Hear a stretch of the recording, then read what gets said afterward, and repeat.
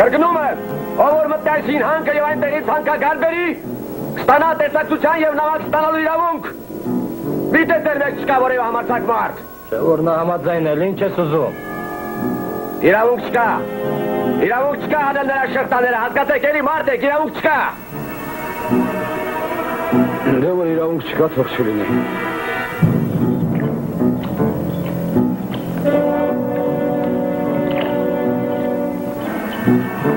Ինչու անկարծնած մի տնկավ այս հանքը։ Ասում են արտասահմանից ինժեներներ են եկել լծվել։ Ուզում են հանքը վերականգնել։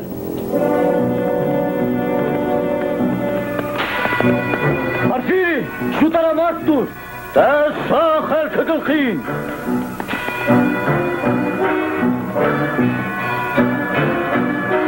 Սպասիր, սպասիր։ Լավ, տանիր։ Միայն տեսա կատողի, առանց ֆոկուսների։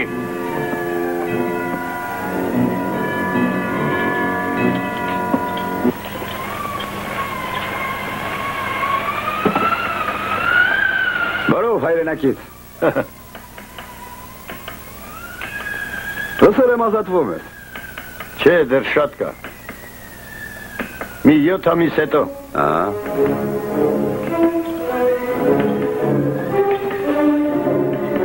Ուրեմն ես քեզանից շուտ կլինեմ Բեսարաբիայում։ Հանդիր Բոգդան։ Մոտ պես։ Ուրեմն ներում են շնորհել։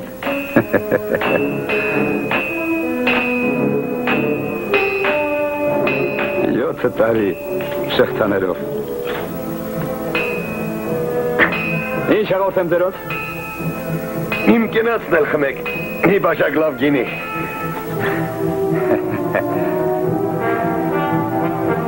Լեմ պիսկած Բոգդան։ Հա՞։ 7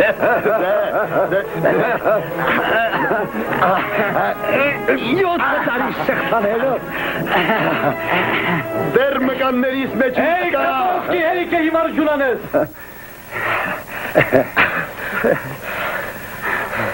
Գնացինք։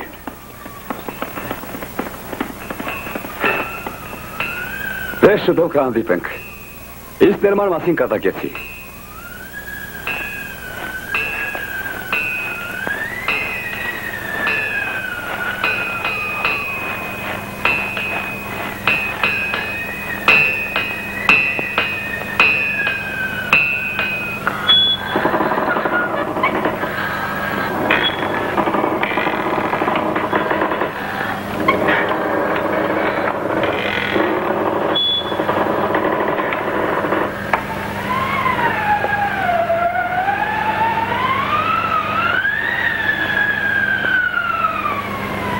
Ինչ-որ շատ երկար է մնում։ Էй, որտեղ ես, պատասխանիր։ Նա մեզ դիտմամբ ուզում է ցրտահարել։ Լավ, սպասի դուրս կգաս կտեսնենք։ Իսկ նա այնտեղից չի փախչի։ Ուր, այն աշխարհը։ Այո, փլուզվան ձայնը կլսենք։ Իսկ միգուցե խեղդվել է։ Միսրիկա կպաքսի։ Կարիք չկա անհանգստանալու պարոն հարյուրապետ։ Ինքը ոչինչ, Պարֆիրի։ Հարկավոր է հանքաքար հանել։ Երևի թե դու իջնես։ Պարոն հարյուրապետ։ Կատարիր հրամանը։ Ձերդ ազնվություն։ Մտիր։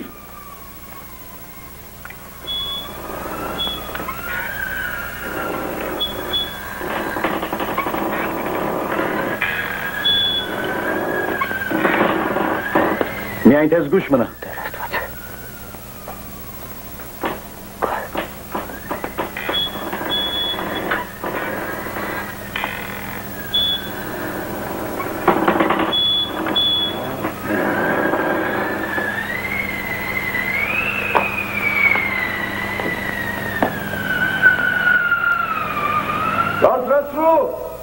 Ահա։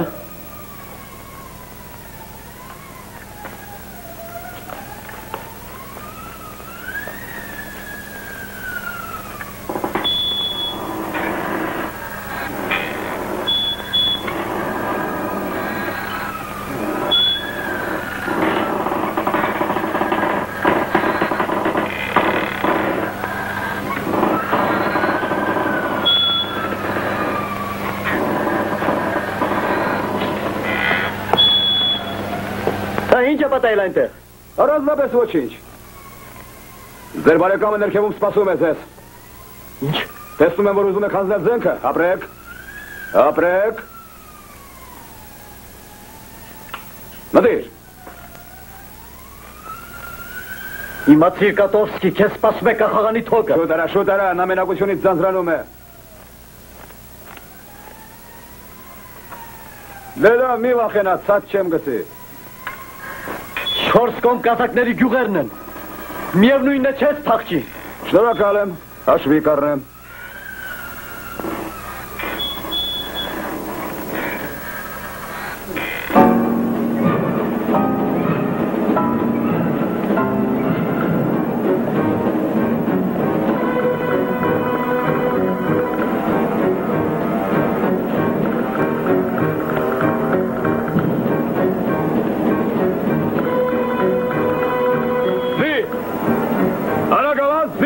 Ինչ է պատահել ձեր տասնություն։ Խնդրում ենք փախստական բանտարկյալ Կատովսկու շտապ փոխել զին։ Հուսում եմ։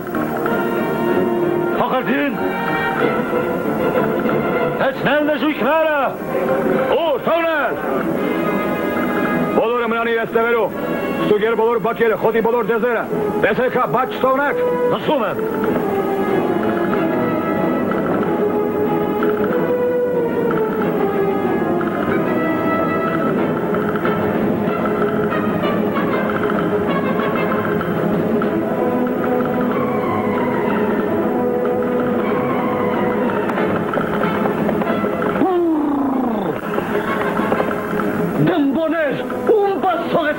Իսկ ով գիվարար, որ նա սպա չէ։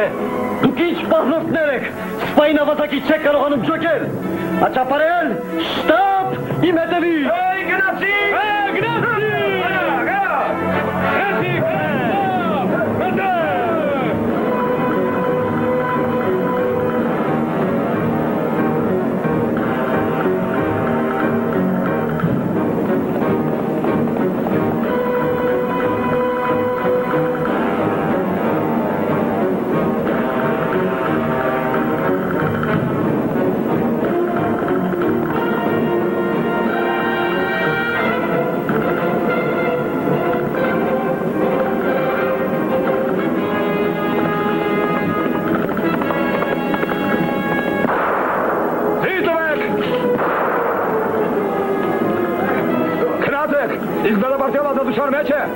Ինչի համար է դες փող վճարում մեր տիրակալ հայրիկը։ Գոնե բանասաբան հասկանանք։ Ես ժամանակ չունեմ դες այդ գլուխ դնելու, զի բերեք։ Զի։ Գնա։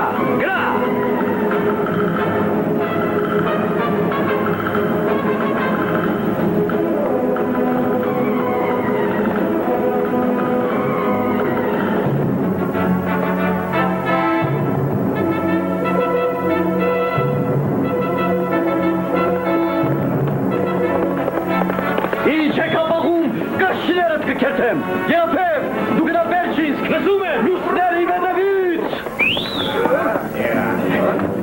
Գնացի, գնացի։ Գնացի։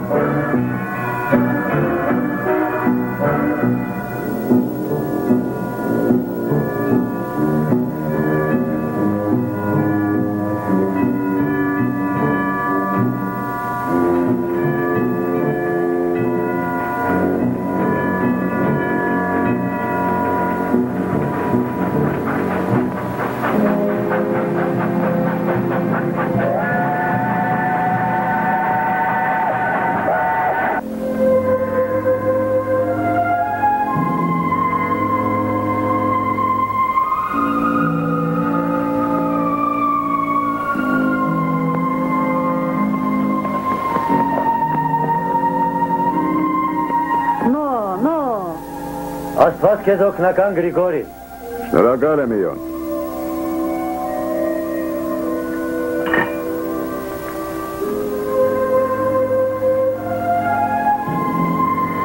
Ասա տեսնեմ Իոն։ Ինչն է մեզ համար ամենաթանկը։ Ձին, զենքը եւ ազատ քամին։ Ուրեմն չես մոռացել։ Չեմ մոռացել։ Այդ դեպքում բարև։ Բարև։ Ոյ Գրիշինկա, միտես ինչ որ մեկը վազում է։ Դե լավ հանգստացիր, լստիր։ Ամբողջ օրն այդպես է։ Բեդիցը Գրիգորի։ Այն ոստիկանը ձեր նկարը պատիվ է կպցրել, 2 միլիոն են տալիս ձեր գլխի համար։ Միլիոն։ Քանի զրոք այնտեղ։ Շատ։ 2000 ռուբլի, վայ, դրանով քանի հողակտոր կարելի է առնել, հետնել դեր մի զույգ լծկան, մի անգամից կարելի է հարստանալ։ Հուդան նույնպես ուզում էր հարստանալ, բայց կախվեց։ Ինչ կա, ինչ է կավակվել, տեսու ծրվեք։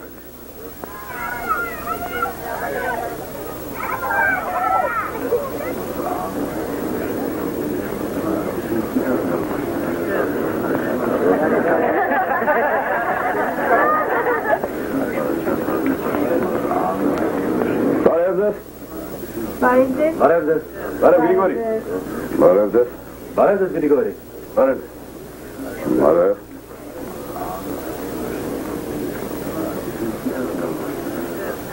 Ձեզ ասում էի, չէ, պարոն ոստիկան։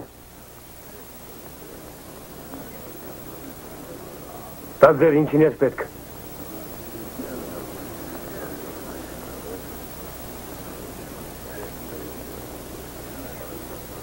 Աչքիս մի տեսակ փոխված եք, բարի մարդիկ։ Գարնան մի օրը տարի եք երակրում, իսկ դուք դաշտում չեք։ Ցանելու սերմ չկա Գրիգորի, տարին պակաս է, իսկ մանուկ բեյը, եթե բերքի կեսը չտանք, սերմ չի տա մեզ։ Առաջ գոնը բատրակ էր վերցնում, իսկ հիմա ավստրիացի գերիներ է հավաքել։ Հղպացել է իշխանը, բոլորովին հղպացել։ Ով է այս երիտասարդ ու հետաքրքիր մարդը, որ չի ուզում իր հին բարեկամի մոտ մտնել, հա։ Բարև Յանքը։ Կներես, բայց դրան միջից ես ձեռքս երբեք չեմ տա։ Գրիգորի ուշադրություն դարձրու, ես քեզ համար միշտ եղել եւ մնում եմ լավագույն բարեկամ։ Թեև մանկուտորերի շատ է իր նեղում ինձ։ Ինչու անցածը մտաբերենք։ Իսկ մի բաժակ լավ գինի կգտնեի քեզ մոտ։ Էլ ում մոտ կլինի, եթե ոչ ինձ մոտ։ Չեմ հավատա, մինչև չհամոզվեմ։ Բոլորս համեցեք։ Համեցեք։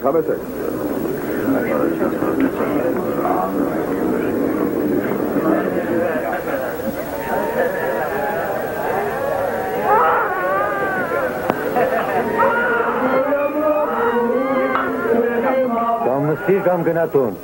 Ես մենակուն չեմ գնա։ Լավ, Մարիա, թող մի քիչ էլ նստի։ Ես տղա չեմ ստապեցնում։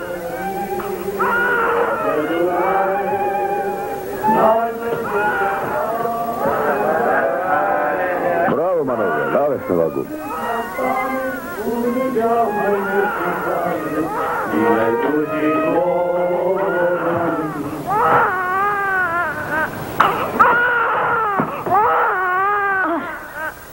Ինչ ես աղմկում։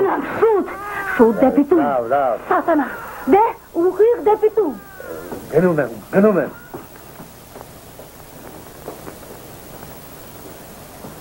Դե ինչ, քանի որ եկել ես նստիր։ Յանկո, գինի տուր նրան։ Դուդու։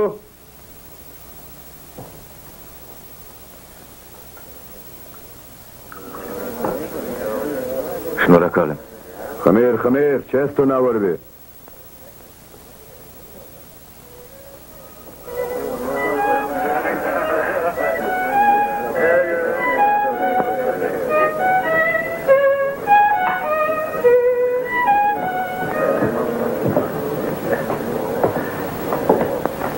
Լավ, ես ինչ վատ բան եմ արել քեզ։ Գրիգորի, միթե չի կարելի ուրիշ տեղ զվարճանալ։ Մի վախենա, մենք ես չենք տեսել։ Հայ, Գրիշա, իշխանությունը փողը կամուն չի տալիս։ Գլուխը թաքցնեիր մի տեղ։ Պատերազմ է, Գրիգորի, հիմա ամեն համարդ հաշվառման մեջ է։ Այ, կխմես։ Դրա համար չեմ վերադարձել։ Հիշեցեք այդ։ Ում եմ տեսնում։ Գագիկ, ինչպես ես ընդունում հյուրին։ Շուտ արա թե պատրաստ էիր։ Չարժե անհանգստանալ։ Ինչ է նշանակում չարժե։ Մեզ համար որ արևելքում ենք ծնվել, հյուրը առաջին հերթին հյուր է։ Էլ չեմ ասում, որ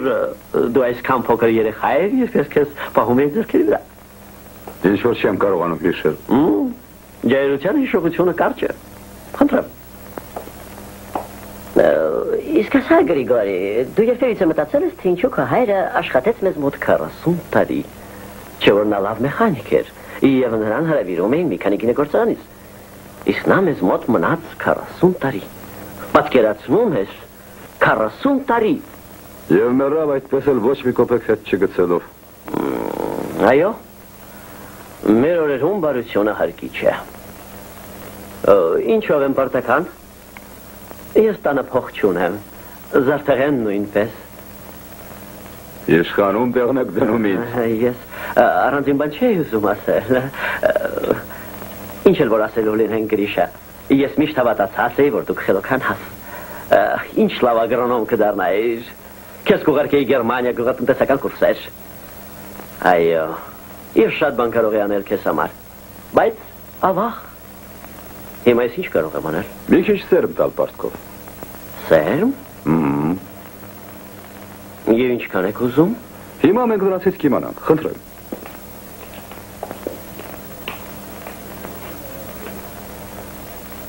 300 փուտ ձեզ հերիք է։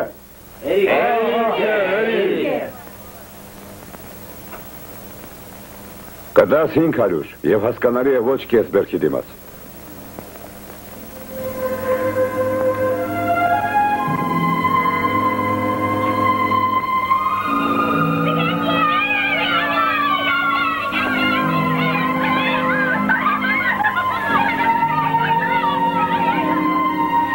Մարիա, ուր են կոշիկներս։ Ինչ է։ Դե խաղացիր հերիք է, դուր տեսնեմ։ Ինձ էլ վերցրեք դեսետ, բդիցե Իվան։ Ուր։ Գիտեք թե ուր։ Այդ մասին այլևս չխոսես։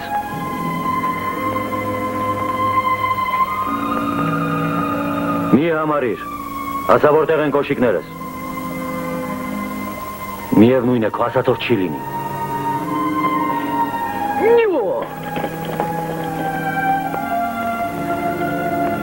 Ասա Գրիգորի, ախր դու իմ Ֆյոդրի ընկերն էիր, հիշում ես թե նա ինչպես էր խուսափում կռվելուց, ինչպես էր վախենում ձի նստելուց, մեծացավ էլի հեռու էր փախչում աղջիկներից, այդպիսի մարդը կարող էր աչքի ընկնել կռվում, նրան երևի մեկի հետ շփոթել են, նա ողջ է, ճիշտ է, հա Գրիգորի։ Ամեն ինչ հնարավոր է, մորաքույր Դոմինիկա, ամեն ինչ հնարավոր է։ Մնաք բարով բոլորդ։ Ոյ Գրիշինկա։ Մի լաց քույրիկ։ Մնաք բարով, մնաք բարով։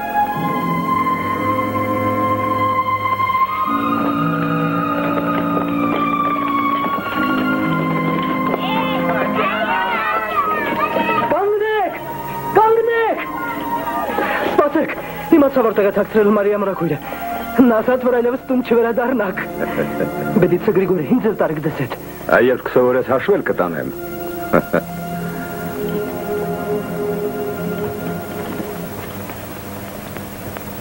Սրան տեսեք, 10,000 ռուբլի դիր մի ինչ որ տանձենու տակ։ Դուք վերջապես երբ կազատեք մեզ այդ ավազակից։ Ներկա դեպքում ես հարցնում եմ ոչ որպես սովորական անձ, այլ որպես նահանգային կալվածատերության պարագլուխ, պարոն Հաջիկոլի։ Կներեք, պարոն Միմի, դուք չեք կարող գանգատվել, թե մենք միջոցներ չենք ձեռնարկել։ Ոստիկանական դեպարտամենտն է մեզ մոտ ուղարկել Պետերբուրգից իր լավագույն գործակալներին։ Եվ ինձ պարզապես ժամանակ է հարկավոր։ Գոլելի է։ Իսկ ինձ ինչ կրամ եք անել։ Այժմ եւ դաշտերում երում է աշխատանքը, ես չեմ կարողանում վերադառնալ իմ կալվածքը։ Ինչու՞։ Ինչպես։ Դուք չեք տեսնում, թե նա ինչ է գրում։ Եթե ես մինչև նշված ժամկետը փողերը չդնեմ, ինքը կներկայանա տանելու։ Այ մեզ էլ հենց դա է հարկավոր։ Հավաստիացնում եմ, որ դա կլինի վերջին գործարքը Կատովսկու։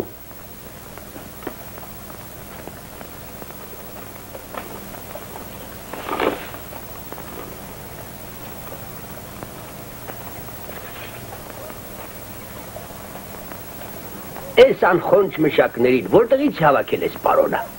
Գերի ավստրացիներ են սրանք։ Ինչ որ նման չէ, շատ կերած խված վարություն են։ Քանիսն է ձերով։ 7-ից 3 պակաս։ Հիմա նա պետք է երևա, եթե չի փոշմանել։ Մերոնք տեղերում են, պահպանեք հանգստություն։ Կաշխատեմ, պարոն պարուչիկ։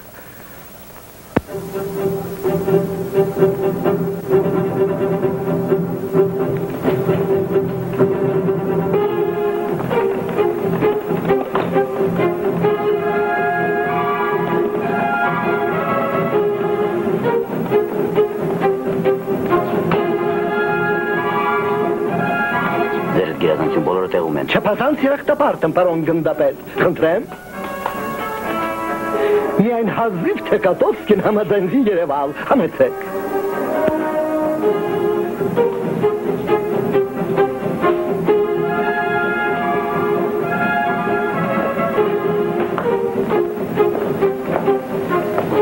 Խնդրեմ։ Իզուր եք, պարոն միմի այդքան վատ մտածում իմ մասին։ Միթե ես երբևէ չեմ կատարել իմ խոստումը։ Բանալիները։ Խնդրեմ։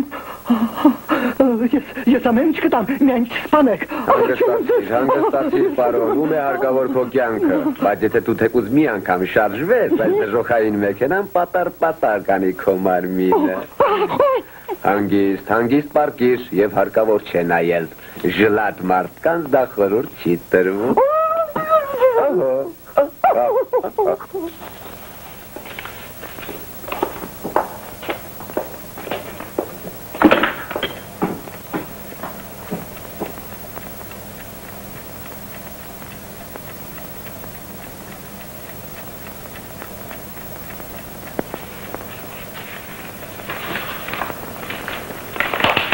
Զգույշ, տանը պետք չէ։ Միթե չի կարելի թակավոր կանչել։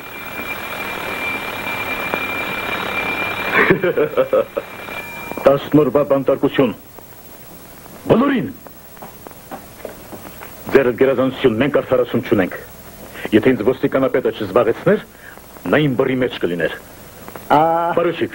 վերցրեք մարդկանց, փակեք բոլոր ճանապարհները, ստուգեք անտառը եւ դա կատարեք մինչեւ լուսաբաց։ Լսում եմ։ Հեյ։ Գրած եմ գալիս, որ անտառում հիմա ավելի շատ ոստիկաններ կան, քան ծառեր։ Այո,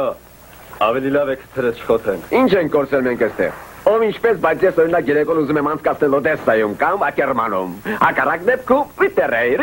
ռիտերե։ Ուզում եք ձիերը միանգամից կոտորենք։ Քանի վեց ճանապարհ ենք կտրել գիշերը, հա։ Այդ ինչու եք իրերը ցրիվ տվել։ Դրանք դեռ պետք են գալու։ Եթե պետք լինի նորերը կկարենք, ինչ է, քիչ փող ունենք։ Հաշվեցիք։ Հաշվեցինք, հարուստ ավար է։ Եվ ինչ որոշեցիք։ Այս անգամ եկեք մեր մեջ բաժանենք։ Քեզ որպես ատաման ուղիղ կեսը, իսկ մնացածը մեզ։ Այդ դեպքում Յոնիկ շատ է հարկավոր, նրա ընտանիքը մեծ է։ Իսկ ինչ է, իմը փոքր է։ Իսկ դու ինչ ես մտածում Յոն։ Այնինչ որ դու։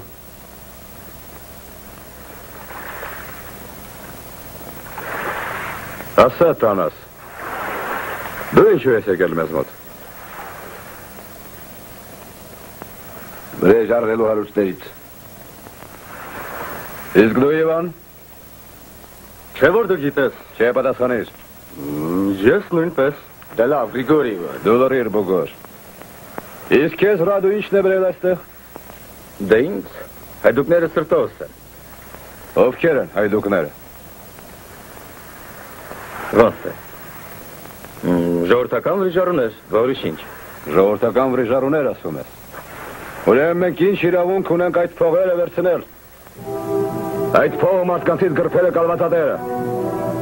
Իսկ մենք պետք է վերադարձնենք ժողովրդին ինչպես միշտ։ Արա ինչպես ուզում ես Գրիգոր Իվանիչ, մեր ինչին է պետք։ Մտածեք, ամեն մեկը կարող է վերցնել իր բաժինը եւ գնա։ Լսում ես Բոգոր։ Ինձ բոլորից շատ է պետք, ինչ է։ Ճիշտ է։ Փողը չէ երջանկությունը։ Ինչն է մեզ համար ամենաթանկը։ Ձին, զենքը եւ ազատ քամին։ Այ կեցես։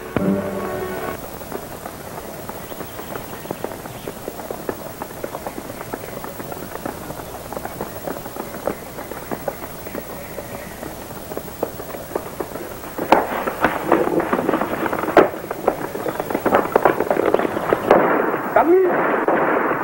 Բացարա թե չէ փրփուր կանեմ։ Դե շուտ բացարա։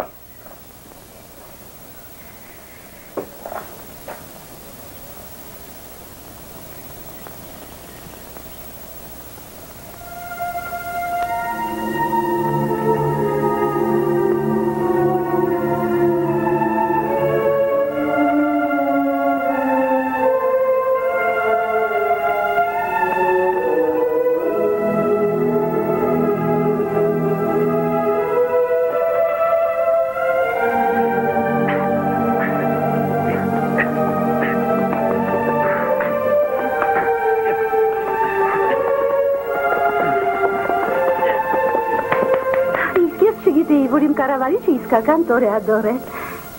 Իսկ դու կարող ես այդպես։ Երեխայի ետևից էր եկել, ստիպված էի միջամտել։ Բայց դուք ինչի կաներում չեք, պարոն կառավարիչ։ Թույլ տվեք ինքս որոշեմ, թե որտեղ եւ երբ պետք է լինեմ։ Խեղճ կենդանի։ Գոնե թողեք վեր գնա։ Միայն երբ դուք կհեռանաք, մադմազել։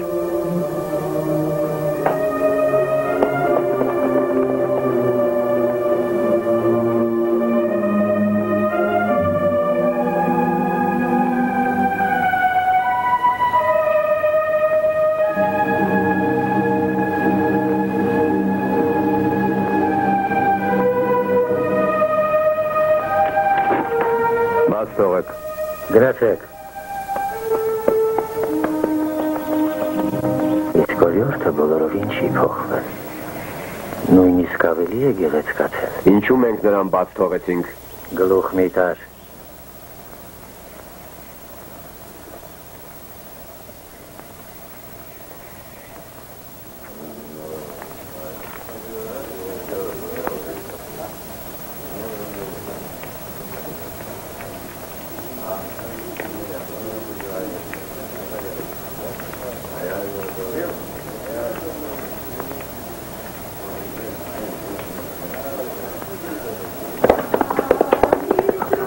Օրիորդը հրամայեց անհապաղ ներկայանալ դիմակահանդես։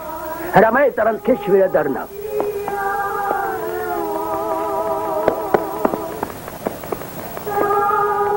Սպիրիդոն։ Ախ, դրակ մահաճույքները։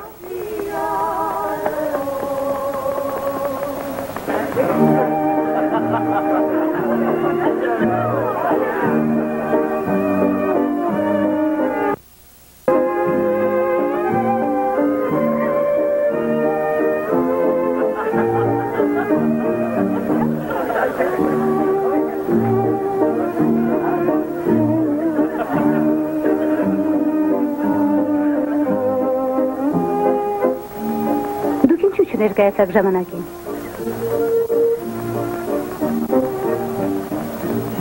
Դա ինչ տեսք է։ Ես դաշտից եմ գալիս։ Դուք գիտեիք, որ գալու եք պարահանդես։ Միթե դա մտնում է կառավարչի պարտականության մեջ։ Գնանք վարելու։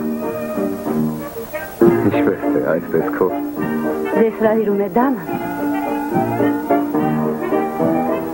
Ինչ երաց, գնանք։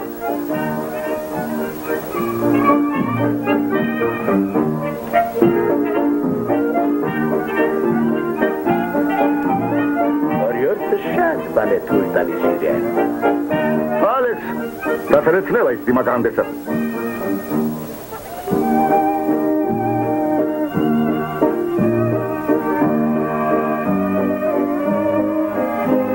Զագախում։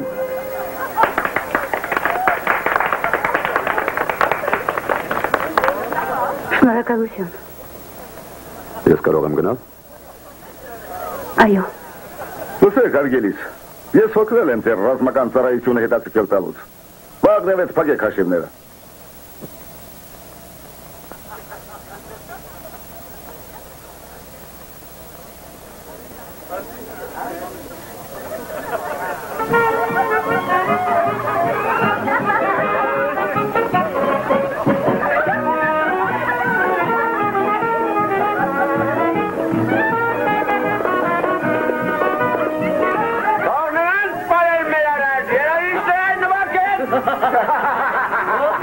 Ay,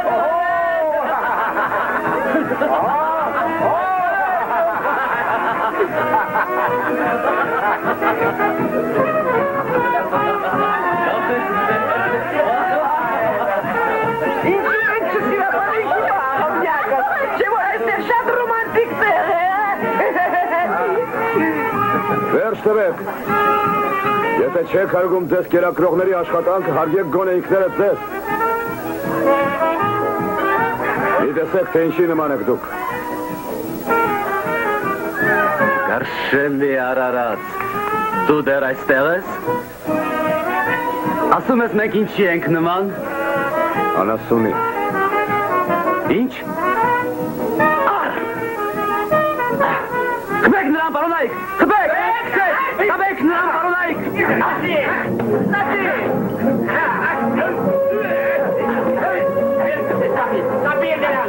Խմեք նրան, պարոնայք, խմիր։ Խմեք նրան, պարոնայք,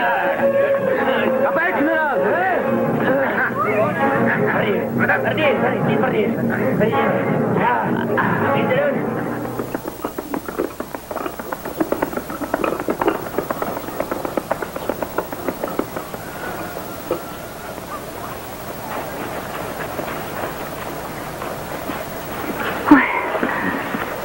Օրը գցեցին քեզ։ Այս ինչ օրը գցեցին քեզ։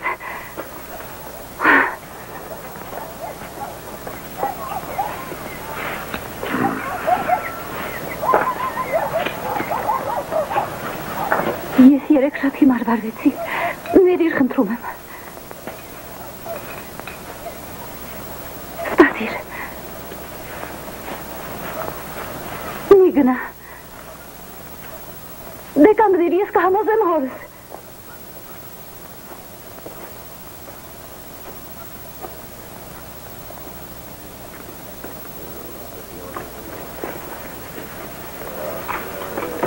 Վերցրու։ Դե մտքերի մեջ մի գնի Գրիգորի։ Վերցրու կեր։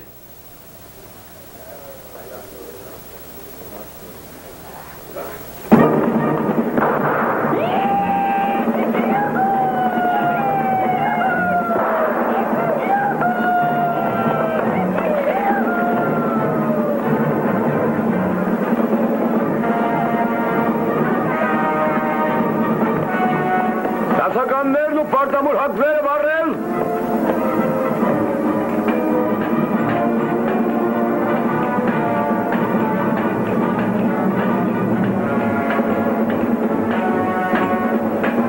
Աստված սիրեք,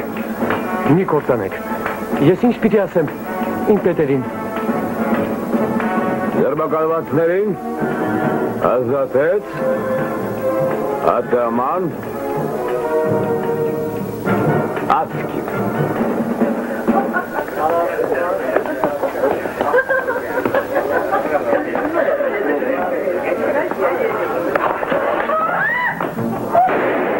Ես կատավսկին եմ,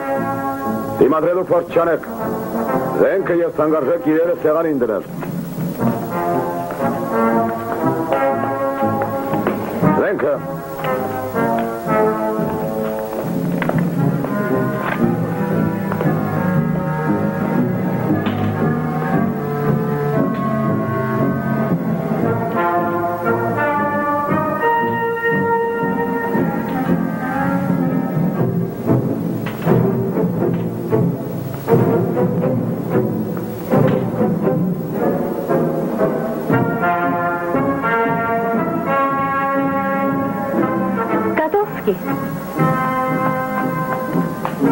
Դուք մոռացաք իմ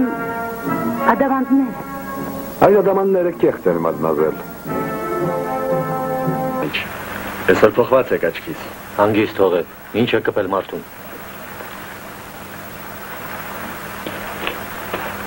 Ահա թե որտեղ եք։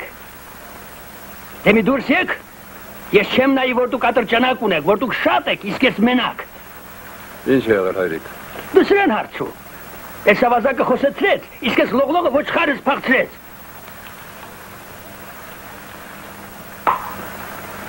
Ինչ արժի ոչխարդ։ Ինչ իմանամ, ինչքան կուզի տերս։ Դե շուտ հանիր կոշիկներդ։ Ինչի համար։ Հանիր, ասում եմ։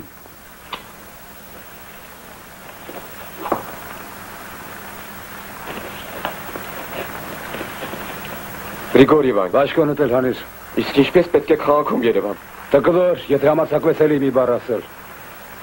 Եք դուք, ձեզ համար Կատովսկին իր գլուխն է դնում, իսկ դուք մի քոսոտ ոչխարն ափսոսում։ Բուգար։ Կատովսկի, Կատովսկի, են է որ կա, բա ինչի են գլխից ինչ չասացիք։ Դե, վերցու։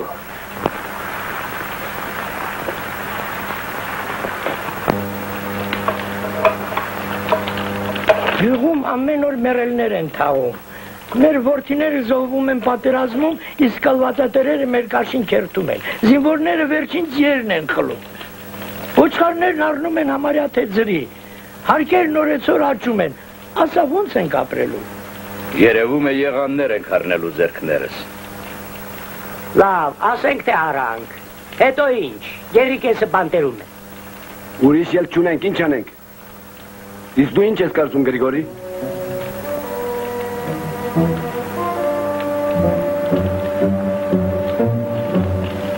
Իսկ դու ինչ պատասխանեցիր։ Ես որոշեցի քեզ հետ խորհրդակցել։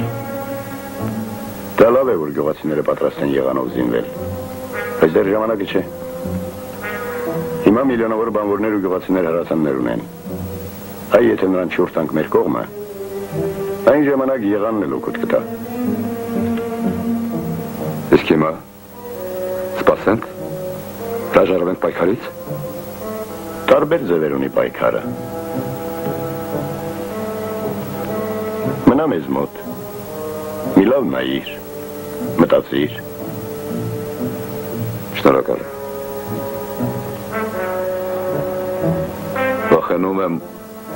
ավելորդ հոգսեր բերեմ ձեզ։ Այդ մասին մի մտածիր։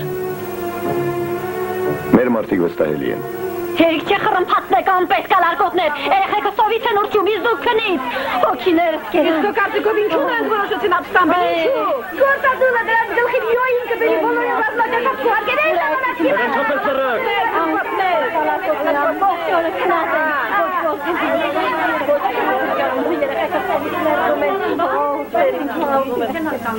Ինչը, չեն թողնում հանգստանալ։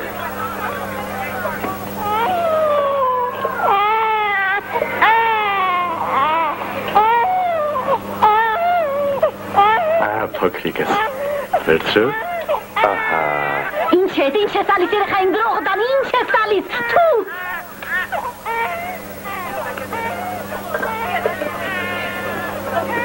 Վեր կացեք բարեկամներ։ Վեր կացեք։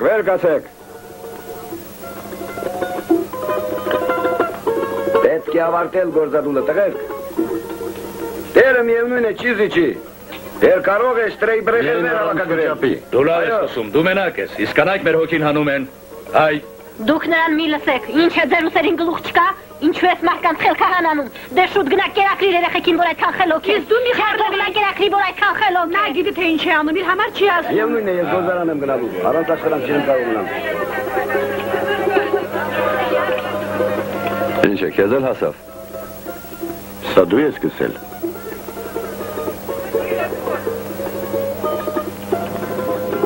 Ոչ, գործ այդպես դուրս չի գա, չի գնա։ Բարգացնենք դիրոջը։ Ավելի բաց կլինի։ Ասա, ես որտեղ կարող եմ հիմա տեսնել ձեր տիրոջը։ Տանը թե գործարանում։ Ինչ ես մտադիր անել։ Ոչինչ։ Մեր սկանշելի դամայի կենաց։ Հիանալի է։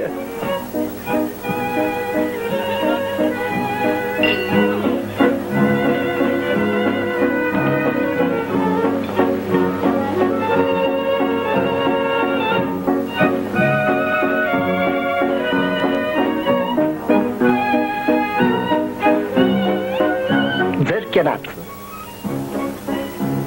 Ուղղակ կեղծամը Գրիգորի։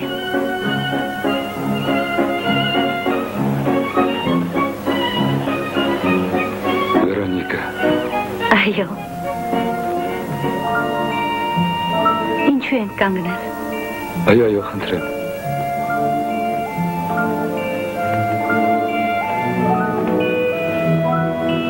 Ինչպես շնչես իրից։ Ինչը չի կարող ոստիկանությունը կարող է կինը։ Ինչպես ես։ Ամուսին ունեմ։ Երեխաներ։ Երջանիկ եմ։ Յուրովի։ Ինչու քո մասին իմաց չես տվել։ Չէ՞ որ արդեն վաղուց ես Բեսարաբիայում։ Ամենայն դեպս անցել 8 տարի։ Իսկ դու չես փոխվել։ Իմ սիրելի Դուբրովսկի։ Դուբրովսկի։ Իսկ ինչ է փոխվել շուրջդ։ Ինչ։ Ներիր։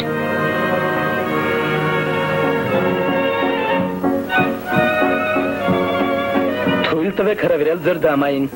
Ծանոթացեք։ Սա իմ ամուսինն է։ Բարև ձեզ։ Խնդրեմ։ Թողնել Շտրաուսը։ Հիշեցեք, պարոնայք, որ մենք գտնվում ենք պատերազմական վիճակում Ավստրիայի հետ։ Միանգամայն ճիշտ է, փոխպարուչիկ։ Այո։ Ներիր սիրելիս ես կտակեցի։ Ինչ արած, նրանք հումորի զգացում չունեն։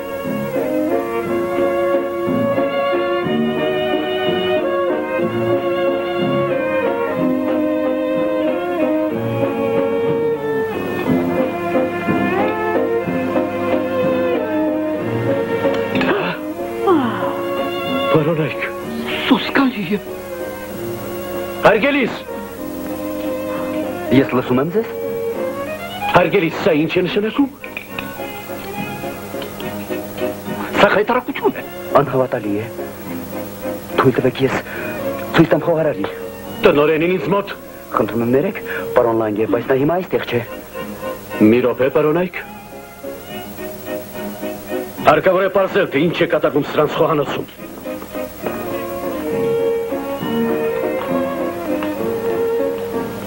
Սա ինչ է նշանակում։ Սա ինչ է նշանակում, պատասխանիր անասուն։ Չեմ կարող ասել, պարոն։ Դա նշանակում է, որ դուք պետք է գնեք այս փամփուշտը։ Եթե չես ուզում, որ այն հանկարծ մտնի քո փորը։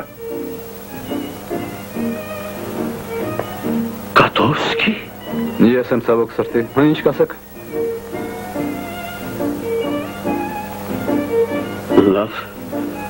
Լավ, ես կառնեմ։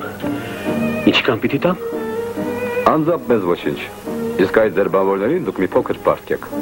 Առաջարկում եմ անմիջապես բավարարել նրանց բոլոր պահանջները, վճարել պարապորտի համար եւ այլևս ցույց չտալ նման խայտարակություն։ Խոստանում եք կատարել։ Ազնվականի խոսք։ Կներեք, բայց ես ինչ-որ չեմ հավատում ազնվականի խոսքին։ Մատուցող։ Լսում եմ ձեզ։ Պարոն Լանգեն կամենում է այս ամենն ուղարկել բանվորների ընտանիքներին իբրև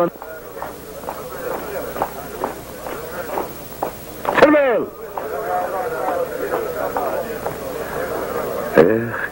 Գրիշա, տեսար ինչով վերջացավ։ Մի գնդակով չես վախեցնի։ Երկրացեք։ Անհապաղ վերսկսել աշխատանքը։ Գեներալ նահանգապետի կարգադրությամբ գործադուլն արգելված է։ Իսկ ինչ իման վրա, հա։ Ինչու ձեր դասություն։ Պատերազմական ժամանակի օրենքի իման վրա եւ նկատի առեք, յուրաքանչյուր դիմադրությունն օրին գերազանցեն հրամանին կդիտվի թեև խռովություն։ Սրվել։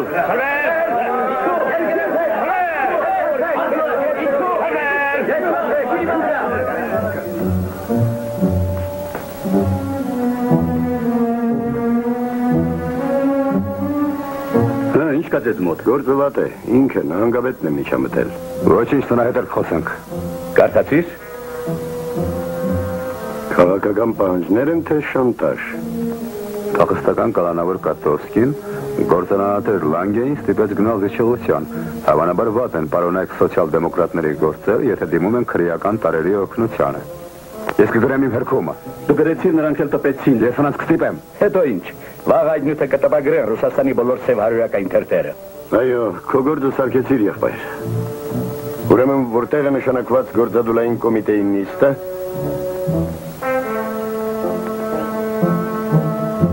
Կարծես ես ավելորդ եմ այստեղ։ Սպասիր։ Թող գնա։ Դեսպասիրելի։ Դեր պակաս որ մեզ վրա քրեական մեղադրանք բարթեն։ Նա քրեական անձագործ չէ։ Նրան մտածված են կպցրել այդ պիտակը, իսկ դուք կրկնում եք նույնը։ Ինչ ընդհանուր բան ունենք մենք նրա հետ։ Մենք պետք է օգնենք այդ մարդուն, որ իր տեղը գտնի։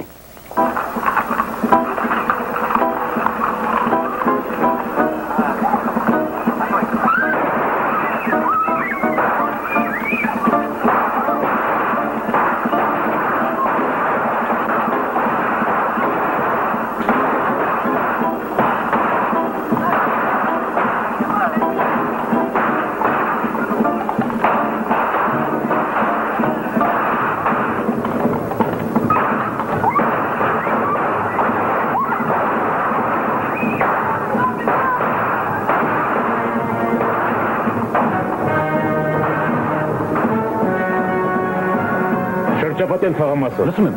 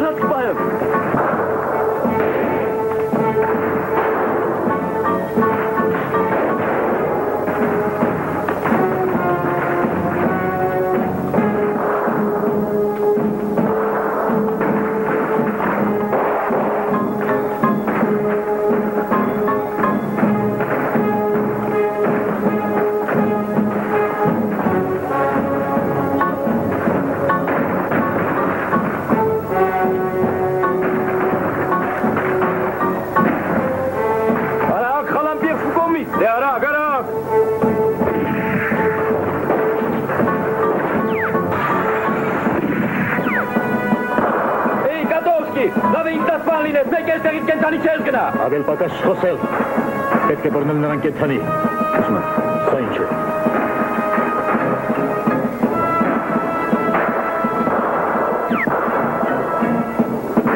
Չի կարելի, այս կողմ չի կարելի։ Ես անպայման պետք է տեսնեմ ոստիկանապետ Հաջիկոլիին։ Ինչու եմ պարտական, մադամ։ Հուսով եմ, որ ինձ հարկ չկա ներկայանալու։ Թույլ տվեք ինձ գնալ նրա մոտ, ես կփորձեմ համոզել նրան հանձնել։ Կասկածում եմ, մադամ, բայց մենք ձեզ չափազանց երախտապարտ կլինենք, փորձեք, բաց թողեք։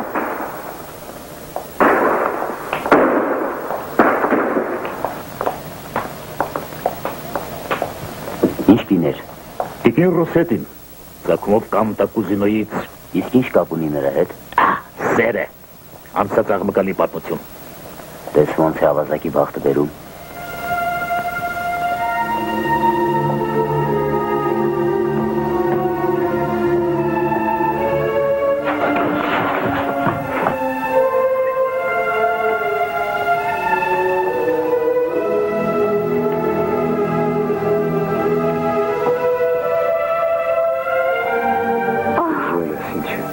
Այդ ինչ ես անում, չէ որ դու 17 տարեկան չես։ Ինչեր ես ասում հարազատս, այնպես եմ վախենում։ Նրանք շրջապատել են ամբողջ թաղը։ Դու ավելի լավ է հանձնվես, նրանք քեզ կսպանեն։ Իսկ այդպես մի ինչ որ հույս կա, ես դատապաշտպան կվերցնեմ։ Վերջտուր։ Աղաչում եմ քեզ, Գրիգորի, դա միակ հնարավոր ելքն է։ Գրիգորի, աղաչում եմ քեզ։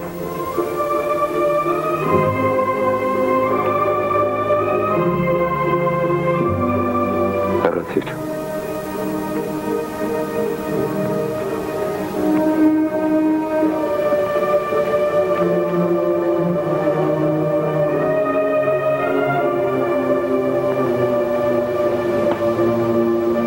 Ուրիշ բան է։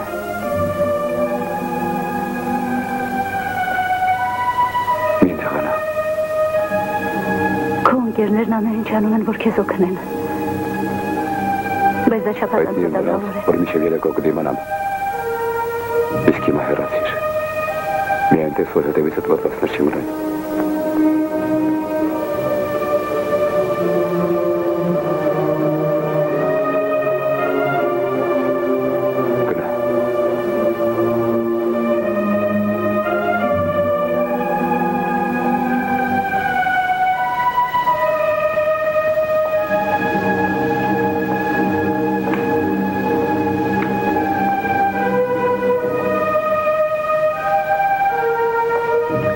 madame? Նա խնդրեց մահը։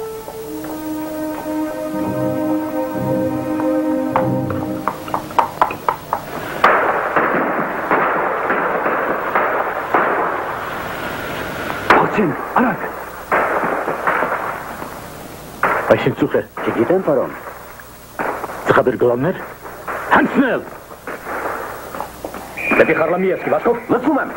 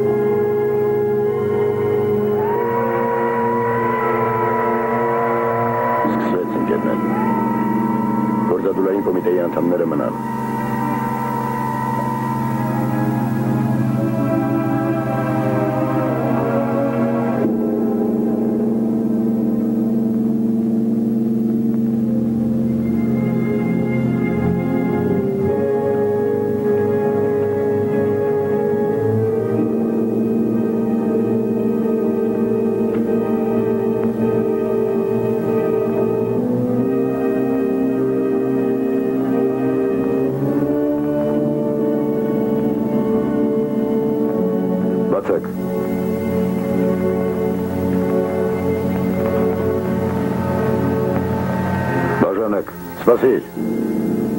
դու ինչ ես առաջարկում մեզ, զինվել և կեզ հետ անտար գնալ, հայդուկների ժամանակները վաղուց անցել են, բռնությանը բռնությամբ կպատասխանենք, դեր զինված ելույթների ժամանակը չէ, դու շատ զգում իրադարձությունը, օդից փչում է 905 թվականի հոտը, հենց դրա համար էլ մեր գործողությունները պետք է լինեն մտածված, լսում ես այս սուլոցները, այսօր մեզ աջակցում են Քիշինևի ձեռնարկությունները, վաղը մեզ կմիանան բելցիները, բենդերցիները, շուտով ոտքի կգանգնի ամբողջ Բեսարաբիան։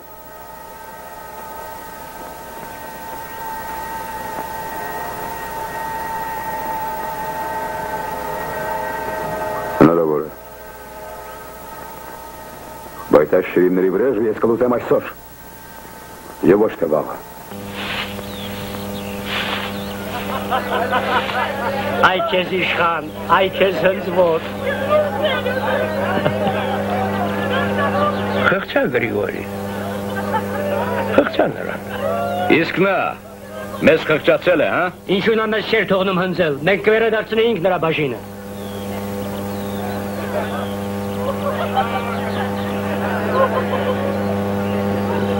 Դե լավ իշխան, մեկը քեզ ինձ օգուտ չկա։ Մյուս անգամ կիմանաս, թե ինչ բանի ոստիկանություն կանչելը։ Դե սկսեցինք տղերք։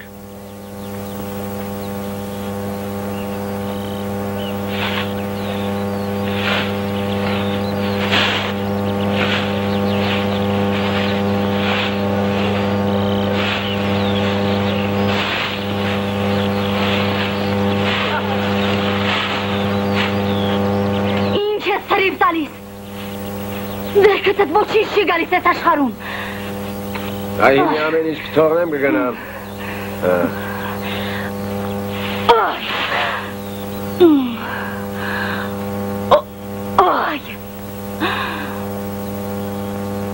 Իոն, կանչիր մորաքուր Դոմենիկային։ Հեռացեք բոլորդ։ Այ։ Գոգոր ինչ է կատարվում այնտեղ։ Երևի Իոնի 7 աղջիկներին մեկն էլ կավելանա։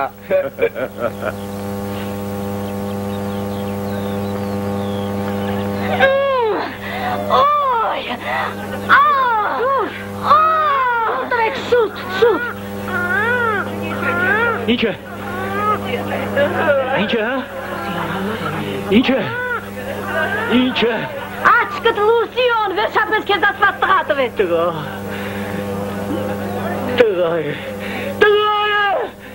Տղա։ Տղա։ Դեյոն, մաղարիչ վրատ, հա։ Ինչ անում տանք Հայդուկին։ Հարկավոր է Մարիայի հետ խոսել։ Գրիգորի, իսկ ինչ կլինի, որ նրան քո անունով կոչեմ։ Պատիվ կհամարեմ։ Միայն համաձայնեցրու Մարիայի հետ։ Երեկոյան բոլորդ եկեք ինձ մոտ։ Ափսոս գինի չկա։ Բուգոր, գուցե վազես գինետուն։ Ինչու գինետուն։ Այս արիթով մի տակար գինի ինձնից։ Գագիկ, են տակարին զրդ չտաս։ Գնա գինի վեր։ Ինձ տնտեսուին բանալին չի տա։ Այ եթե դուք նրան ասեիք։ Ոչինչ մի բան կանենք։ Իսկ ինչու հանկարծ հրատադեր ընդարձար։ Աշխատանքը ուղում է մարդուն։ Գրիգոր Իվանիչ, կարելի է ես հետը գնամ։ Դե ինչ։ Գնա։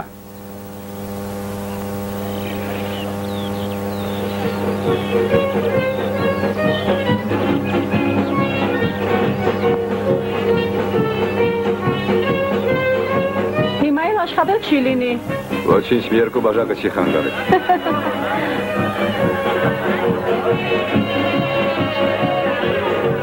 Դες սատանաներ, որ քամին բերեց այստեղ։ Որտեղ գինի, ընդեղ երաժշտություն։ Առանց մեզ չի լինի։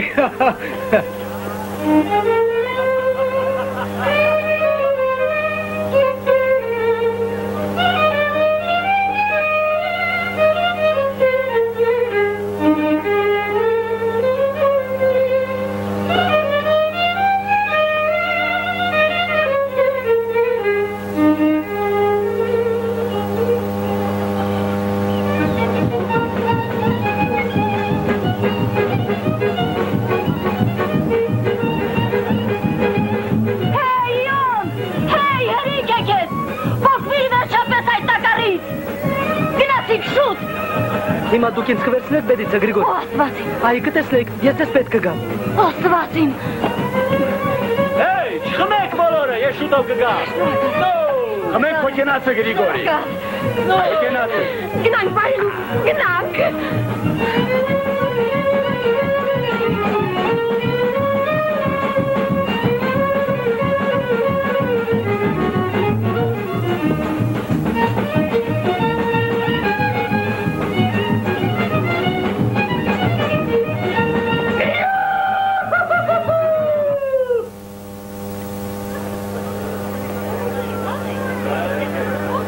Գրիշինկա, հերացիր շուտ արա։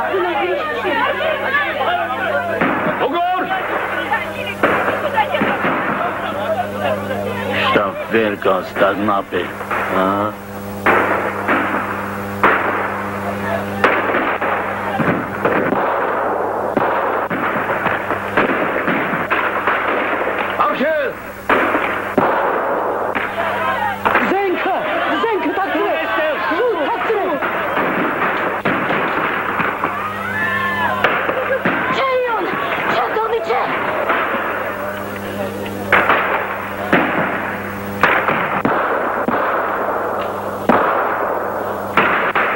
Շրջապատել։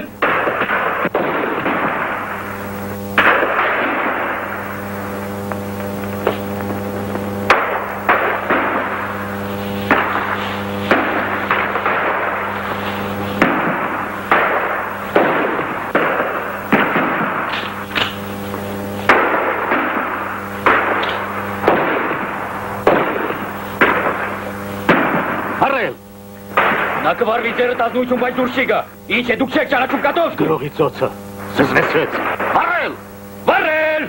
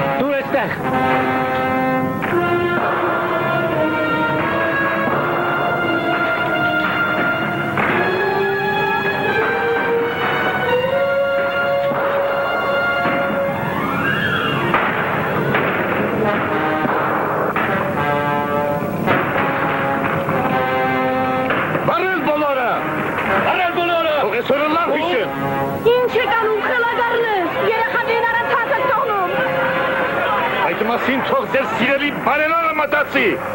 կդուր շկա ամբողջը կվարեմ։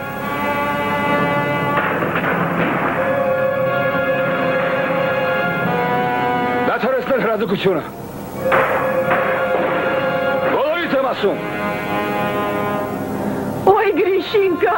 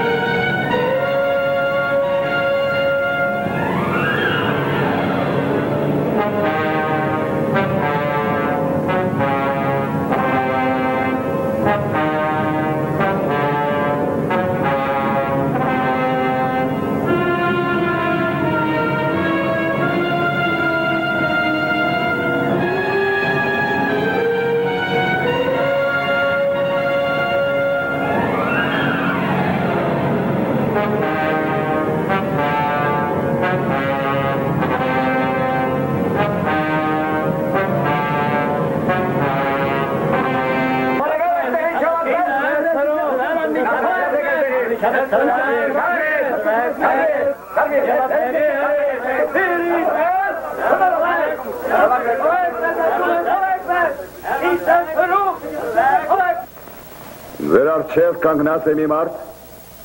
որը հաճախ մտածելով ինքն իր մասին, իր գործողությունների մեջ չի գտել հանցանքի ոչ մի նշույլ։ Մի մարդ, որին հասարակական պետական կյանքի պայմանները խիստ դառնացրել են հասցրել կատաղության, ընդդեմ երկրում գոյություն ունեցող կամայնականության և հարստության անարդարացի տիրապետության։ Ես վրեժ եմ լուծում ամեն մի չարից և ուժեղից,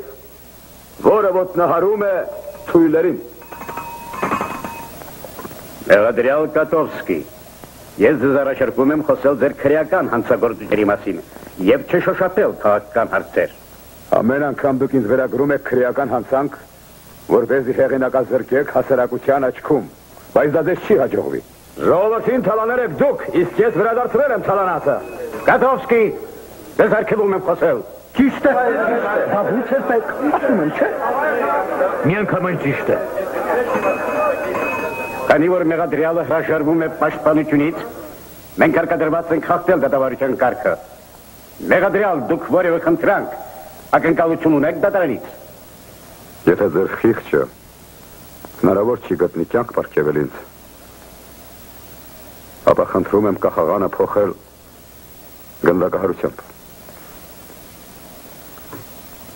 Դատարանը հեռանում է կայացնելու դատավճիռը։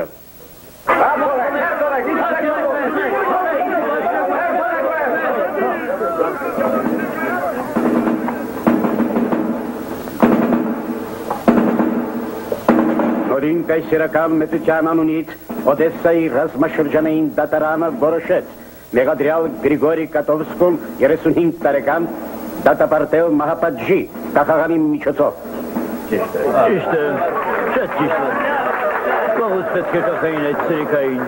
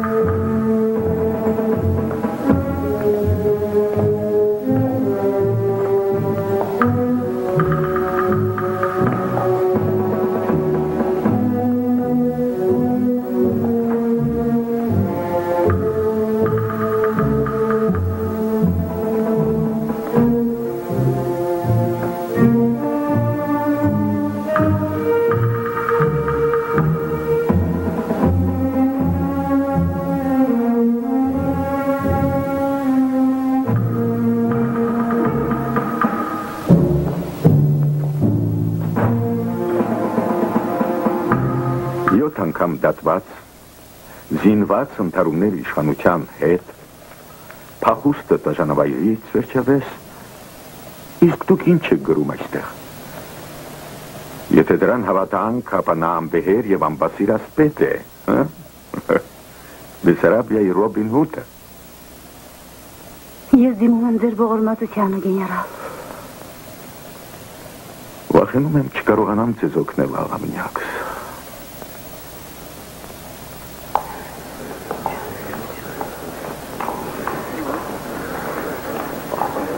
Վերջել է։ Բաց թողեք։ Թող մեր խոսքն է լսի գեներալը։ Ռուսիլովը։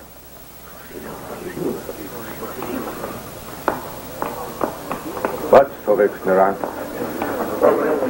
Սրանք որդուս պահքերներն են, նա ընդմիշտ մնաց այնտեղ Գալիցիայում։ Սրանք ինձ այլևս պետք չեն։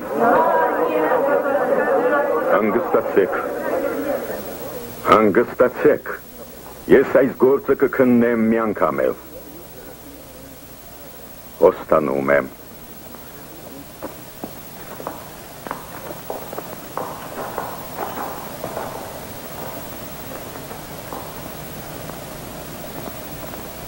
Վաճիրը փոխվեց։ Ստորագրիր։ Ստորագրիր քեզ ասում են։ Գլխավոր հրամանատարությունը մահապատիժը փոխել է դաշնակրության։ Անժամկետ։ Փոխել նրա շղթաները։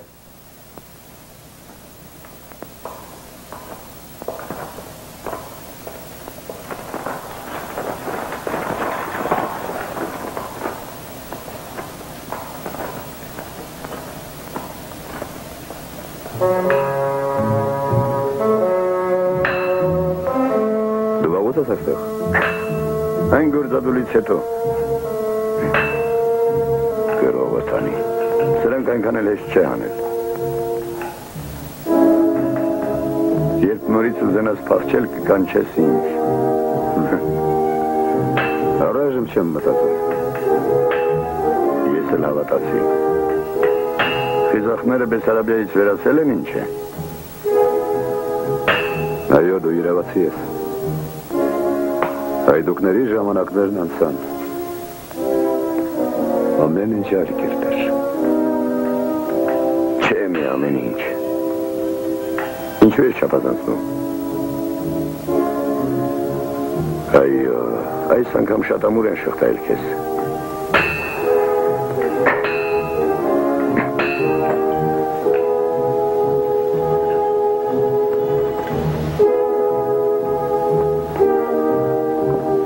Պինդ կանգնի տեսնեմ։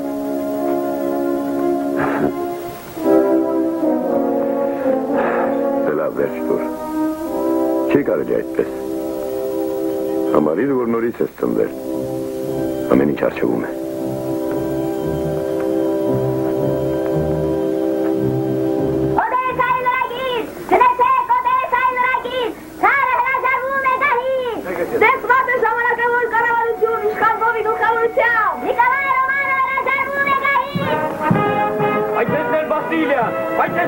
Այո, կպայթեցնենք և ֆրանսիացիների նման նրա պլատակների վրա կգրենք, այդտեղ պարում են։ Ինչու, բանտը մնա, մեր սրավարի այստեղ, հանգարա, այո, հարկավոր լուսարգարել, այո է իսկական հերոսը։ Դա ճիշտ է, որ դուք ուզում էիք թռչել բանտից օթապարիկով, հա? Օթապարիկով։ Բաչարը ձեր ձեր շղթաները քաղաքացի Կատովսկի, ես նրա համար կտամ 300 ռուբլի։ Ոչ, շատ է շան է։ Այդ դու ձեր ցանկացած գինը կտամ։ Այդ դեպքում նվիրեք ինձ, խնդրում եմ նվիրեք ինձ, դեր ինչին է պետ դա։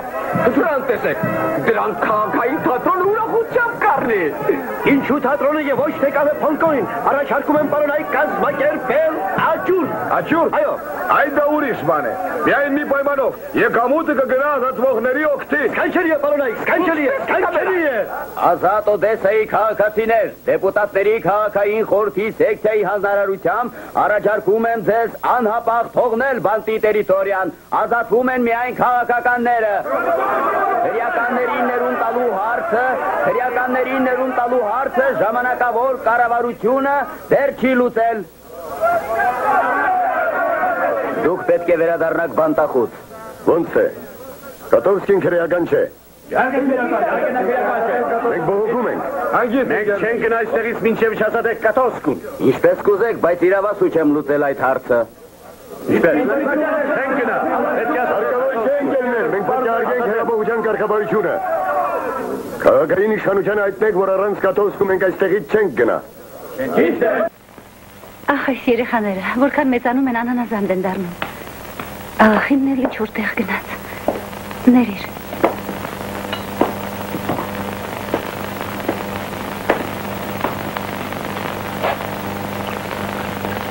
Թող նորից մի լավ նայեմ քեզ։ Չեմ կարողանում հավատալ, թե դու ազատված ես։ Ոչ լրիվ ինչպես տեսնում ես։ Ինձ ազատեցին պայմանական ուղարկում են ռազմաճակատ։ Քեզ չի սազում այդ հագուստը։ Դու ծիծաղելի ես դրա մեջ։ Ինչ շորտամոր հագնես։ Ինչու։ Հո չեք կարող այդպիսի տեսքով քաղաք դուրս գալ։ Ժամը 4-ին մեկնում եմ։ Ես կգամ քեզ ուղեկցելու։ Թանկագինս, ես գնում եմ ճակատ։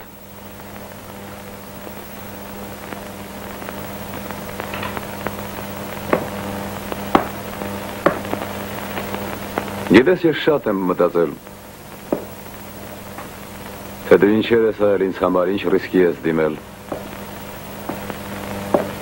Միթե դու այս ամենը կարող էիր զոհել ինձ համար։ Կարող էի։ Իսկ հիմա։ Հիմա։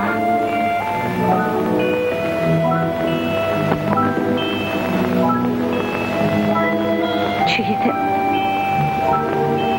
Դա այնքան անսպասելի է։ Միթե։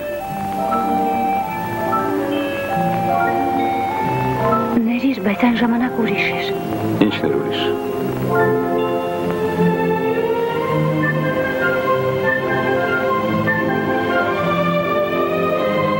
Հասկանում եմ։ Դու սիրում էիր մի ուրիշ Կատովսկու։ Դու սիրում էիր մարտահրավեր նետող Հայդուկին։ Այն մարդուն, որ գտնվում էր օրենքից դուրս։ Այո, ամենօրյա ձանձրույթի ու գորշության մեջ որ շրջապատում էր քեզ, դա շատ ռոմանտիկ էր։ Այդպես չէ։ Պետք չէ, Գրիգորի։ Պարզապես ես գիտեի, ես զգում էի, որ իսկապես հարկավոր եմ քեզ, որ կարող եմ քեզ օգնել։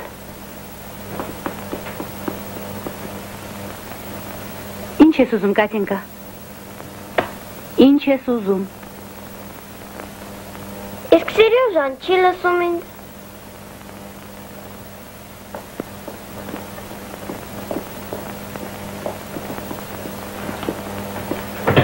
Կատինկա, դու հյուրերի մոտ քեզ պահել չգիտես։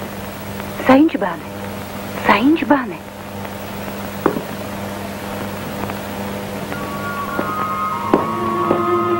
Այ սուր կորավ աղախինը։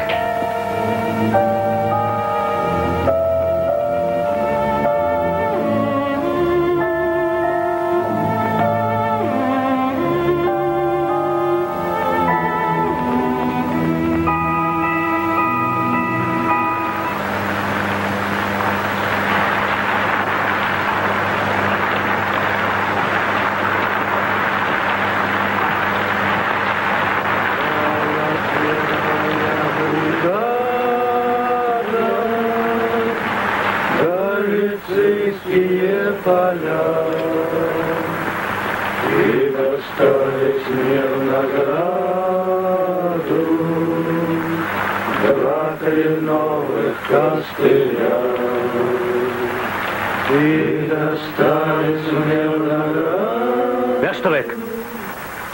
նորից սկսեցիք ձեր երգը, որպես այլևս չլսեմ։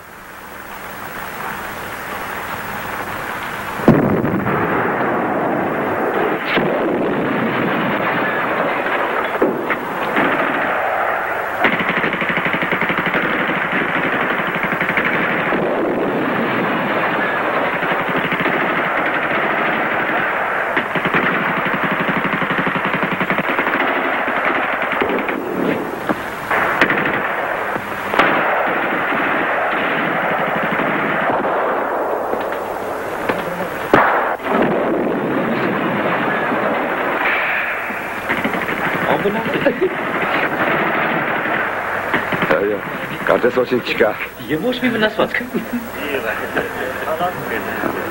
Լավ վերջացել։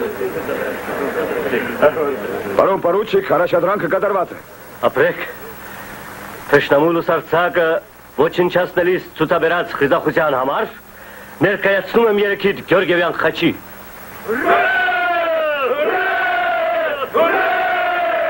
Այ քեզ մարդիկ, ուրախանալու բան գտան։ Հիմա մեզ անպայման կուղարկեն գրոհի։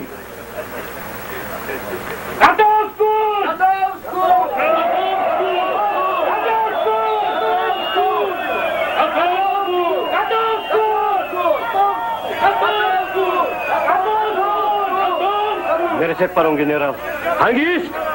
Հանգիստ զինվորներ, թողեք բացատրեմ։ Կատովսկուն գնդային կոմիտեի կազմի մեջ առաջադրել ձախ սոցիալիստ հեղափոխականների ֆրակցիան։ Այո, եւ թող դա դեր չզարմացնի։ Մենք լավ գիտենք շարքային Կատովսկու հեղափոխականացյալը։ Նա իրեն հոյակապ դրսևորեց մարտական իրադրության մեջ։ Եվ կա մտադրություն շարքային Կատովսկուն նշանակել դասակի հրամանատար։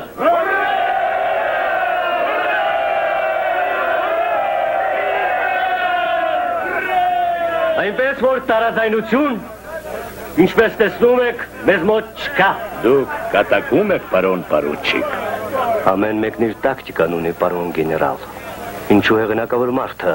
որը վայելում է զինվորների վստահությունը, չպետք է լինի մեզ հետ, այլ մեր դեմ։ Խնդրեմ, Գրիգոր Իվանիչ։ Լավ Գրիշա, տեսնենք ինչ կլինի։ Վերկաց գնա։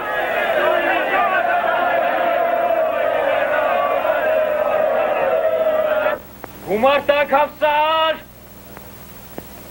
Գումարտակ զգաս։ Հանդիպան համար հավասարությունը կենտրոնից։ Պատվի, արդ։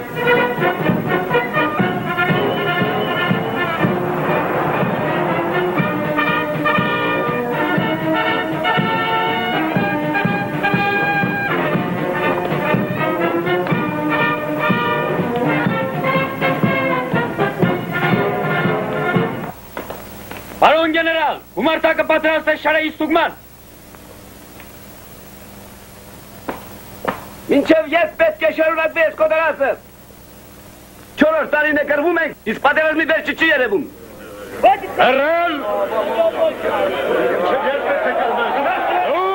Դուք ինչ է, տրիբունալ եք ուզում ընկնել։ Միայն չսպառնակ, պարոն գեներալ, խնդրում եմ, սրանց հետ հարկավոր է մեղմ։ Ոչ մի բանավեճ պարուչիկ։ Երեցեք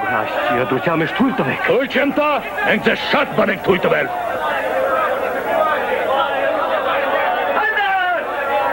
Վերցրեք,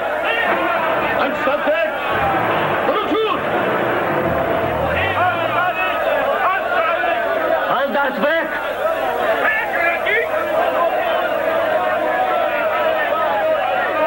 Ձեզ հետ պետք է խոսին Գեր Կատովսկին, հնդային կոմիտեի անդամը։ Դելսեք չէ, որ դեր ներկայացուցիչն է խոսելու։ Անկերներ, հեղափոխությունը վտանգի տակ է։ Ձեր անկազմակերպ գործողությունները, կարգապահության բացակայությունը, առանց որի չի կարող գոյություն ունենալ բանակը, Ռուսաստանը կհասցնեն այն բանին, որ մեզ մոտ կգա միայնախումբ Վիլհելմ Գերմանիայից, կամ մի Նիկոլայ Տաբորսկուց, և նորից ռուս ժողովրդի գլխին կիջնի մտրակը և բրունսկը։ Մենք վաղուց ենք լսել այդ երգը, դու մեզ որևէ նոր բան ասա, տեսնում ես ես բուրժուական գյադային։ Մտածիր, երբ խոսում ես։ Ճիշտ խոսքը աչք է ծակում, հա? Շատ եմ խնդրում քեզ մտածիր։ Այս բոլորը բոլշևիկյան ագիտատորի գործն է։ Էդ նա է խառնում մարդկանց։ Բոլշևիկյան ագիտատորի։ Այո, նա մեր կալանատանն է հիմա։ Դե մի տարից նրա մոտ։ Լսում եմ։ Անունով կարծես թե մեր հավատացյալն է, բայց երևում է, որ գերմանական լրտես է։ Բացարա։ Լավ, ինքս նրան կհարցակրնեմ, դուք ազատ եք։ Լսում եմ ձերդ ազնվություն։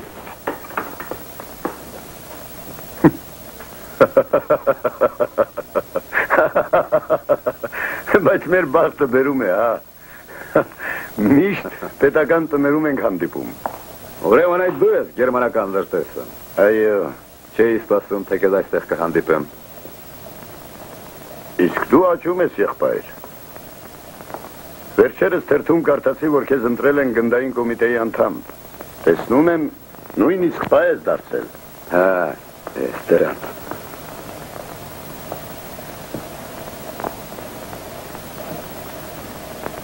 Գրողի տոց այս ամենը։ Ասա, Բոգդան, միթե կարող է Կատոսկին, որ ճաղատացել է բուրժույների մեղքով, դառնալ նրանց ջադան։ Իսկ ինչ է եղել։ Այսօր մի ինչ-որ զինվոր։ Ճիշտ է, բանը դա չէ։ Ինչքան սպասեցինք մենք այս հեղափոխությանը, ինչքան տառապեցինք նրա համար։ Հարկավոր է պաշտպանել այն, թե չէ։ Ում հեղափոխությունը պաշտպանել։ Բուրժույների և կապիտալիստների։ Էխ, Գրիշա։ Մենք դեռ պետք է կատարենք մեր հեղափոխությունը, պրոլետարականը։ Իսկ ում ես դու։ Պարոնայ կեսերները նրբորեն են հյուսում իրենց ցանցերը։ Այո, ինձ պետք չեն նրանց կոչումներն ու պարգևները։ Հենց այսօր դուրս կգամ կոմիտեից։ Ոչ, դու այնտեղ կմնաս։ Այլապես ով այստեղից ինձ կհաներ։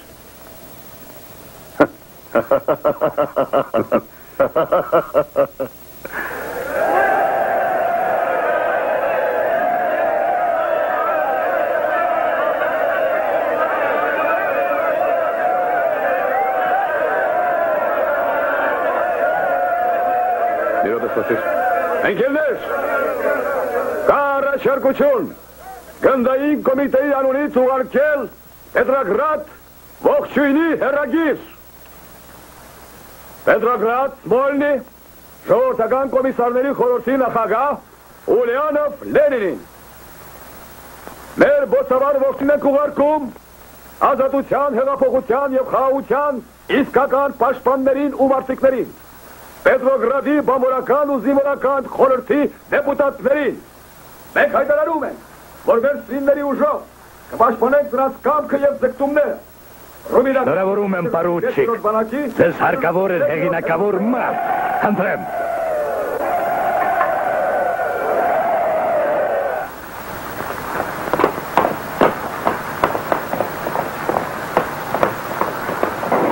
Ռազմաբաժինը իրավունք չունի մենակ իր վրա վերցնելու ամբողջ իշխանությունը։ Ինչու են ռազմաբաժնի բոլշևիկներն արամարում մյուս կուսակցությունների կարծիքը։ Նրանք էլ են խորհրդի անդամներ։ Պատգամավորներին ուղարկելով համագումար, որտեղ ընտրվել է ռազմաբաժինը, դուք դրանով ընդունել եք նրա իշխանությունը։ Բայց մենք մեր ներկայացուցիչներին չենք ուղարկել համագումար։ Մենք չենք ճանաչում նրա որոշումները։ Իսկ ինչ վերաբերում է ձեզ հարգելիս, ապա մեր ձեռքի տակ կան անհերքելի տվյալներ, որ հենց Սվատուլ Ցերին ինքն է թագավորական զորքերը հրավիրել Բեսարաբիա։ Դրա մասին մեզ ոչինչ հայտնի չէ։ Իսկ Սվատուլ Ցերի դիրեկտորներ Երխան Պելիվանի և Քրիստի գործողությունները նույնպես հայտնի չեն։ Նրանք գործել են ինքնագլուխ, մենք նրանց կազատենք դիրեկտորությունից։ Ընկերներ, լսեք, ընկերներ, մեզ սպասող վտանգից խուսափելու համար մոռանանք մեր տարաձայնությունները։ Թշնամուն կազմակերպած ձևով ջախջախելու համար մեզ հարկավոր է զինվորական, որը լավ է հասկանում պաշտպանական մարտի ստրատեգիան ու տակտիկան։ Մի խոսքով կադրային սպա։ Մի նեղանակ ընկեր Կատովսկի, բայց միթե դուք կարող եք ձեր վրա վերցնել այդպիսի պատասխանատվություն։ Կարող եմ։ Ինձ էլ թույլ տվեք արտահայտվել։ Բայց չէ որ նա տարրական հրաման տալ չի կարողանում։ Հավատացեք, այդ ասում է նրա նախկին հրամանատարը։ Նախկին։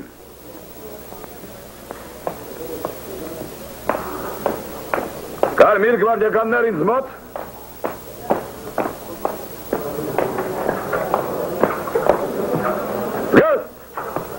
Լսեք ռազմաբաժնի համար առաջին հրամանը։ Սրան։ Սրան։ Ինչ։ Սրան։ Դե, ես կխնդրեմ։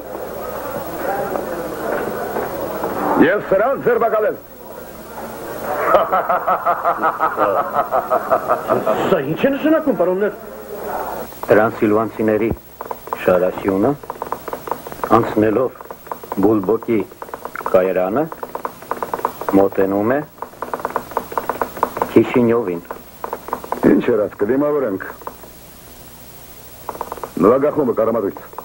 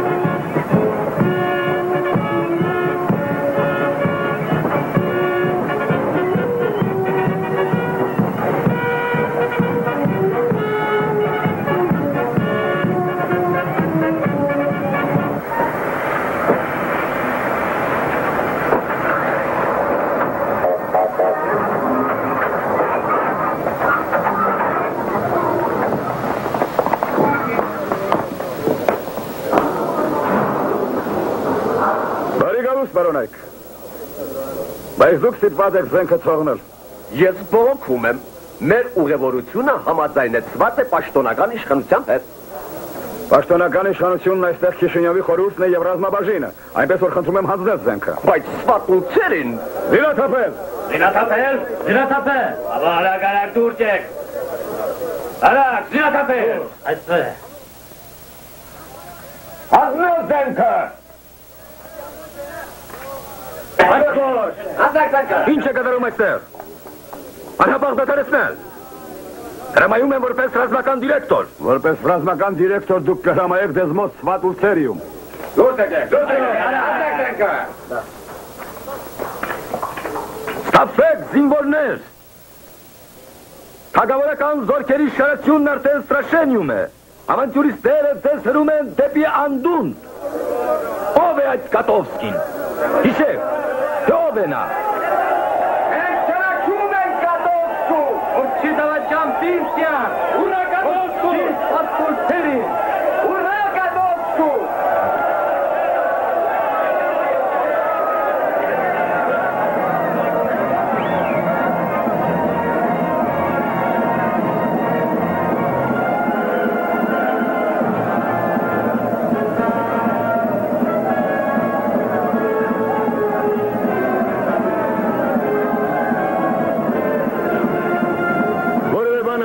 Գրիգորի։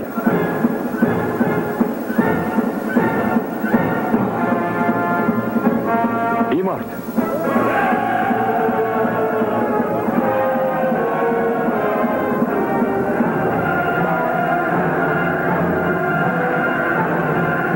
Դեռևս չգիտակցելով եւ լիովին չըմբռնելով բոլշևիկների աշխատանքը,